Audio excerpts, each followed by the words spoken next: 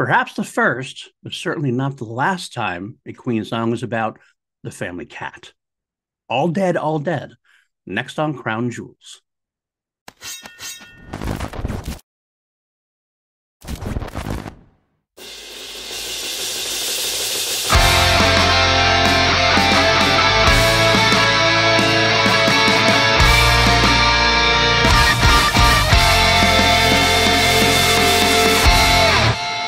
What's up, everybody? Welcome back to PLD Projects Crown Jewels. I'm your host, PLD, and this is the podcast where I take you on a journey through the entirety of the Queen catalog, including solo efforts. And we go through every track one by one, listening to all the different versions, released, unreleased, as whatever we can get our hands on, try to determine which version is the best version, or crown jewel version of said track, so we can slide it in to our ultimate playlists. And this is where I take you through a journey as well on history, notes, quotes.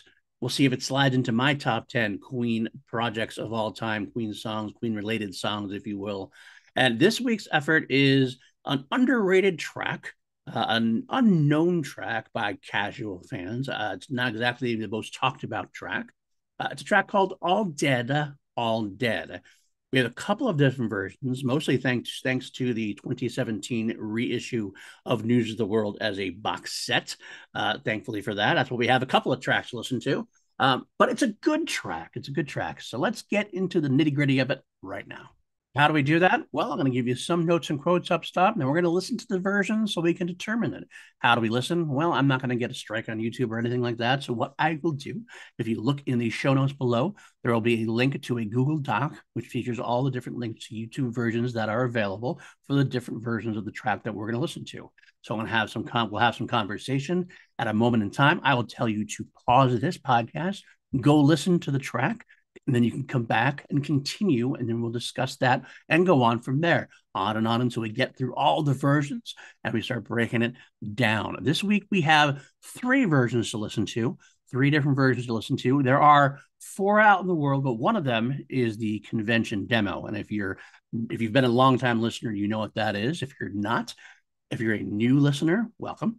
If you're a new listener, the convention demos are basically when Queen, like Greg Brooks, the Queen archivist, and those of his ilk would go to conventions, Queen conventions. They would bring stuff from the studio, and they're not supposed to record it or not supposed to leak it out, but people don't always listen, and it's to the detriment. I admit it's to the detriment of the fan base. Like this is how they get exclusives this way. And when people leak it out, it means they're much less likely to bring exclusives to the convention. So I get it. So should I be pushing this out? I mean, it's out there anyway, so I've listened to it for sure. But most of the time, they're very cassette recorded, bad audio sounding versions. Also, they have over the top Greg Brooks saying property of Queen Productions over and over again, so that you can't have a crystallized listen anyway. Although I will say sometimes they have some unique versions. I almost never put them in the running for Crown Jewel, because unless it's like the greatest version of all time and like it's a decent enough copy, I can't see any way I'd put this as my greatest version. However, I always like to mention them as curios, so you can go and listen to it if you'd like. The All Dead convention demo that is out there is basically an instrumental demo, not even that much different. It's not really worth your time. There's an interesting piano ending that's a little different than the studio version. However, that might not even be part of the same track. A lot of the time, Greg puts these tracks on a tape and it kind of play through it. It might even be the start of something else. I don't even know necessarily. But all right, that out of the way, we do have three versions to listen to this week. We have the studio version that was on the original release of All Dead, of News of the World, rather. We have the original rough mix, which was an alternative take that was on the 2017 reissue. And then we have a very interesting version called a hybrid mix, which was released on YouTube when the official Queen channel, released a video for All Dead, and released two different versions. And the hybrid mix is what it says. It's a hybrid between the official studio version and the original rough mix. So we'll get to there when we talk about the differences. But those are the three we are going to listen to. Let's get to it. Let's get some first initial thoughts. This is written by Brian May. Musicians are Brian on lead vocals, piano, and guitar, Freddie Mercury on harmony vocals, John Deacon on the bass guitar, Roger Taylor on drums. A simple song. There's not a whole lot going on as far as different instruments, no cacophony of sound, a very beautifully layered track.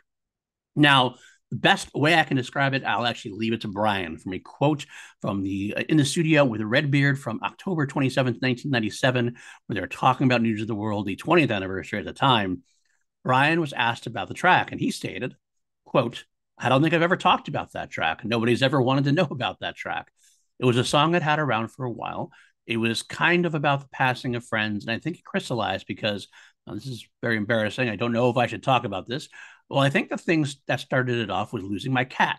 My cat died when I was a kid, and I kind of never got over it. And I think it was one of those things which surfaces now and again in different ways. I think I wrote the song for the album thinking that I was writing it about something completely different. But I think part of it was sort of getting that out of my system, which is a very strange thing to say. And I think that's what it's about. We never talked about it. In those days, we never talked about it in the band. We didn't talk about things, what things were about, never, which is strange. So it's kind of personal, I suppose. And that's mainly what it's about. Now, that wasn't the only time he did talk about it. Brian is not always the greatest, doesn't always have the greatest memory. He did talk about it in Guitar Player in 1982. He mentioned specifically that the guitar interlude is one of my favorites. That was one of the ones which I thought came off best, and I was really pleased with the sound. It always gives me a surprise when I listen to it because it was meant to really bring tears to your eyes, and it almost does it to me. And finally, before you go on, Roger Taylor in 1977, talking to EMI Italy, stated, it's a quiet track, very typical of Brian May's, very delicate and melodic. I personally think that there's a slight McCartney influence there. Written and sung by Brian, it's about priceless memories. And finally, before we actually break it down and listen to it, in 2008, on his official website, he was responding to the fact that there are pictures of lyrics that were not used in the track. Those specific lyrics were memories, my memories, how long can you stay to haunt my days?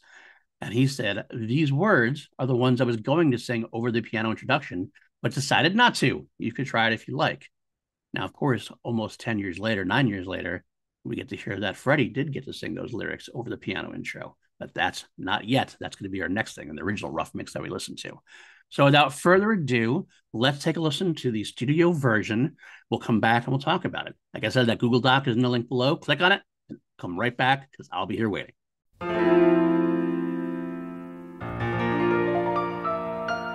All right, and we are back. What a very nice piano intro. It's one of my favorite bits about the entire song. The intro is just very legato, slowly feeling his way, not set to any rhythm. It's just kind of like setting the groundwork for this song. Got a very melancholic feel, just very pensive kind of feel.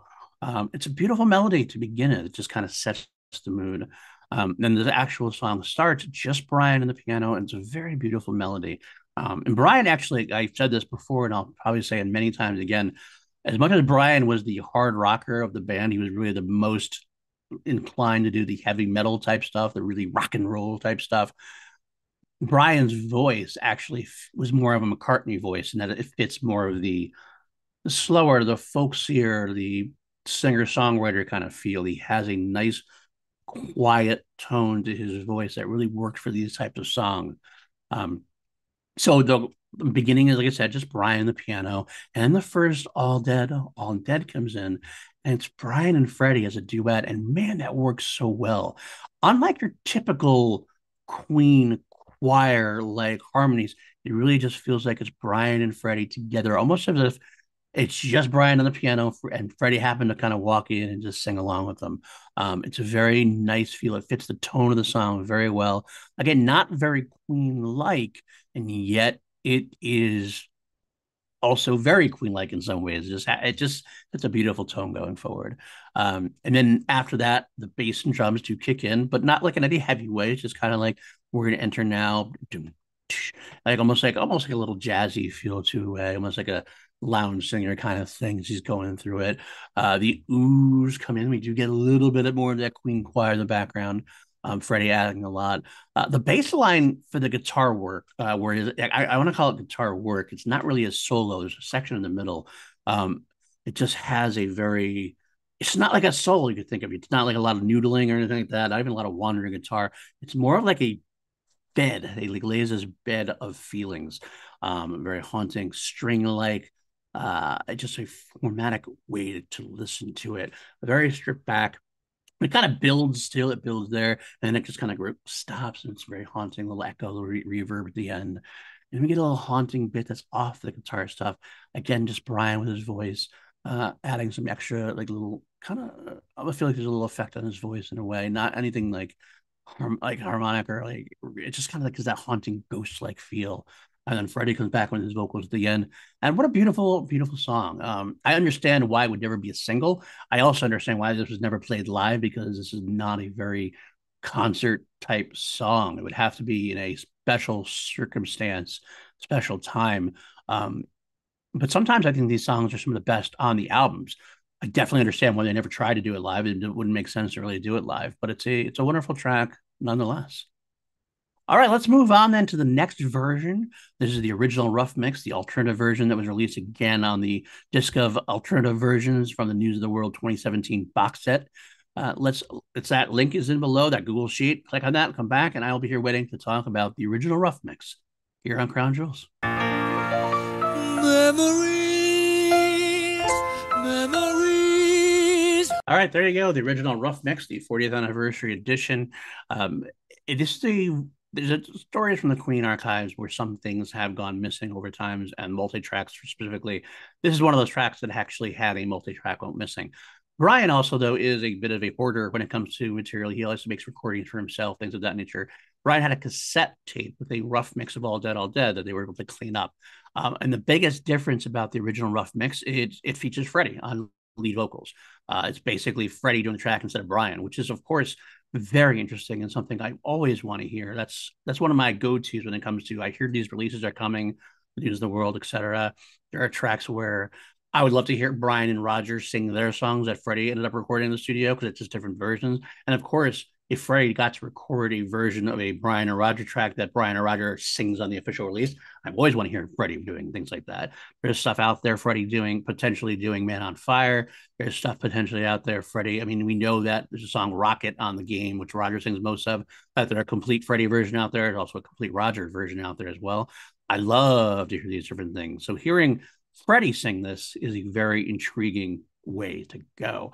I will say that Freddie's version is less McCartney-esque. He's more, because Freddie's got a different kind of voice, obviously. So it makes it for a different song. It does sound a little strange at first. I'm used to Brian. And from that quote before, Freddie actually does sing those lyrics over the top. The memory is my memory is how long can you stay to haunt my days. I actually do like it, but I don't know if I would have liked it if Brian had done it, because it feels like it's a more Freddie thing to sing, more Freddie.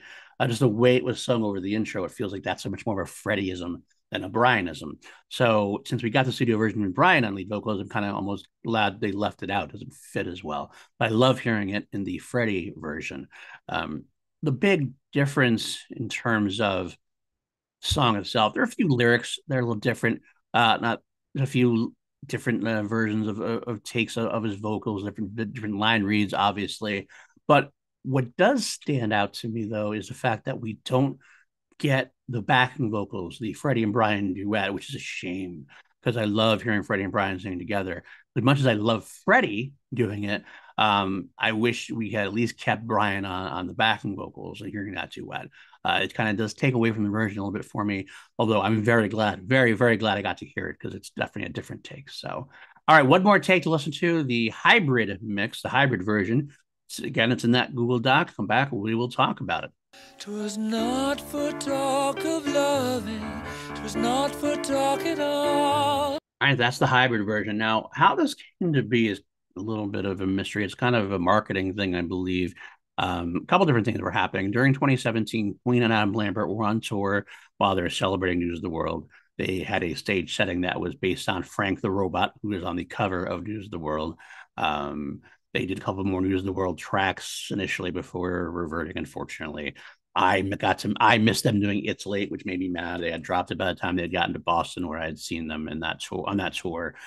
But in October, when it was released, BBC Radio 2 played the original rough mix of All Dead, All Dead as a way to kind of highlight some of the alternate takes we were going to get. I think it was an interesting choice for them to do that, considering it's definitely not a well-known song from the album. But perhaps because it was so different, and maybe that was why they chose. Either way, they did. They played it on BBC Radio 2, and then on the official Queen YouTube page, they produced a video of All Dead, All Dead, which was a very full animated video. I believe it was created by, I want to say, Unico or Unanico Studios. And it was directed by Jason Jameson and Robert Milne. I got this information, by the way, from Queen Vault, a great website with a great history of a lot of different tracks, different versions. You get to hear from them. So definitely check out Queen Vault. It's a great resource as well. However, what the most strange thing about it was it wasn't a video for the original rough mix completely. It starts out that way. We get the Freddie opening and things of that nature, but then about halfway through, about a minute and a half through, all of a sudden we get that Brian and Freddie chorus parts. So we get the backing vocals, which we were missing from the original rough take, which I'm happy for. And then at the end, after that, we get a little bit of Brian's lead vocal. Freddie does come back, and at the end, they kind of go back and forth on it, and it becomes more of a duet even than it was before. Because instead of just a duetting on like some backing vocals or some chorus moments, there's actually a little bit of a give and take. You sing this part, you sing this part, and it's very interesting. I like the video. The video is fun. It's the cat with Frank, the robot. It's an interesting take. I do like the animation for it, but it's a very intriguing version, and we don't have it anywhere else. It's not on it wasn't on the 20th anniversary. They didn't make it up. I mean, I guess rightfully so to a degree, although we've had remixes on reissues before. So I don't know why this is actually a remix or retake that actually works, because it's just using the Queen material still, getting some Freddie vocals on there as well. So I don't know, but we got it on the official YouTube page. Luckily, I put that video in there. Hopefully you enjoyed that as well. All right, it's time to rank the versions and rate the track. This is a pretty easy thing for me to do. I'm going to go from my least favorite to the crown jewel. On the bottom of the mix is the original rough mix. Again, more of a curio than anything else. I love hearing Freddie's vocals, and it's not a Freddie versus Brian thing in this particular case. In fact, some of their versions make it an easier decision for me. But I do love the Freddie Brian duet part, and that missing from the original rough mix kind of seals the deal. As far as that goes, again, all three versions are great to listen to. All three versions could go on the playlist. I will say that right off the top and the back. I got it, but I got to pick one to go last, and that's it. So it's either the hybrid mix or the album version. Those are the only two we got left. Well, I'll come right out and say it. It's the hybrid mix that wins it for me. Hybrid mix is the crown jewel because we get the best of both worlds. I get Freddie on lead vocals with that haunting initial vocal that gets deleted on the Brian May version. I get Brian lead vocals towards the end of the track, and I get that wonderful duet going on at the same time. So I can understand completely if you chose the album version, as that's the original version, that's the way they intended it to be. But give me more Freddie vocals with Brian doing vocals as well. That's my jam. I love it most when the band actually sings together, when they have different versions of the song where you get to hear some Freddie vocals, some Brian lead vocals, and in some cases some Roger lead vocals. No Roger here, of course. But that's it. The hybrid version is my favorite version. All right, let's rate the track now on a scale of 1 to 11, because we always turn it up to 11 here on PLD Projects. This one I'm going to give this is a tough one for me to rate, really. It's one of those songs that in some ways are like a 10 as a 10, because I think it's a well-crafted, haunting, emotive track. However, it's not one that's a go-to for me either, and I'm not certain why. So in some cases, there's a lot of tracks I listened to before I listened to this. I almost kind of forget about it. And if it is forgettable in any way, then how can it rate too high? So I'll kind of put it in the middle. I think I'll give it 7.5 out of 11. Still on the higher end, still a nice track, beautifully well done, a hidden gem to a degree. But at the same time, there's just a lot of songs that I would place over the top of All Dead, All Dead. Which means, of course, it does not slide into my top 10. It's been a little while since we've had anything slide into the top 10. But alas, that is the deal. All right, that's going to do it for us this week, folks. Of course, next week is a very cool track. It's the John Deacon track, or the first of 2 John Deacon tracks from this album. And while it's not his most famous track, it is a pretty well-known track. Spread Your Wings, a wonderfully beautiful piano power ballad that Freddie was really born to born to sing, I feel. But we'll get there later on. That's going to be a lot of fun to listen to break down rather, and go into. So that is next week. Thank you so much. If this is your first time here, that whole like, subscribe, bell, all that stuff. Try to build this channel out, trying to build both channels out. This and my Prime PLD Projects channel. We're making slow progress, but it's still progress nonetheless. And I really appreciate you guys checking this out and sticking around. And of course, if you wanted to help the channel even further, patreon.com/PLD Projects really pays for the whole thing. I really got to appreciate all my patrons like Austin Cadell, Brandon Buckingham, Jeff Alterman, Jeremiah Morris, and the rest. I couldn't do it without you guys. I can't tell you enough how much you guys mean to me. And we have a great crew there. So yeah. All right, guys, that'll do it for this week. We will see you next week for Spread Your Wings, and check out the rest of the stuff. PLD Projects main channel has a lot of movie and TV type stuff. Got a Star Wars show, a media show where we go through horror movies with PJ Campbell, 2 meter weight dudes on film.